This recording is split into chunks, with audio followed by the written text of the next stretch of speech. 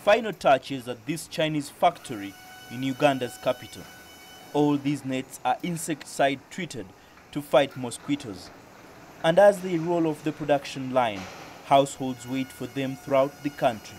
Nets are one of the avenues of reducing malaria because they are a method of vector control. As people sleep, they are protected from malaria.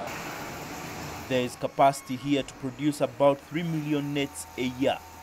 The Chinese also plan for expansion to produce up to 10 million mosquito nets for export to countries neighboring Uganda, such as South Sudan. Uganda is a very big market, and as we move to protect the people against malaria, we also want to improve their lives by providing them with employment. Uganda spends $100 million every 3 years on importing mosquito nets. Local production means the country will save on the cost of the malaria burden. Government has recently distributed free imported mosquito nets across the country, but the fight against malaria remains a tough one.